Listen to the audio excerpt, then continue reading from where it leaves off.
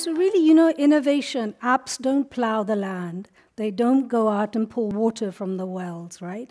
They don't go and really, put food on the table. So I think the word innovation is a very Western term.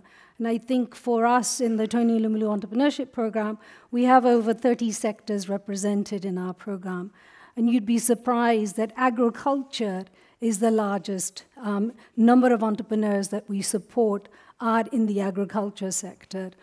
What the African entrepreneurs are seeing, the young startups, and our program is aimed at 0 to 3-year-old businesses, is they have eyes and they see gaps in the African market, in the 54 African countries. A small young farmer in Uganda had 1 hectare of land. His land happened to be in an area where water, which is in the mountains, and until then he was only able to produce 1 crop a year.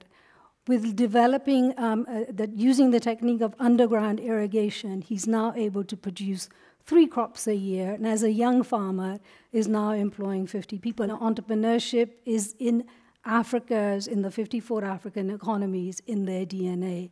And I guess what we are doing through the program over the next 10 years is really harnessing that ingenuity through the program and building the next generation of the Tony Elumelus, the Dangotes, the Mo Ibrahams, and there are, and I could list many, many more, because it is the Africans, and it is young Africans, who are going to really develop Africa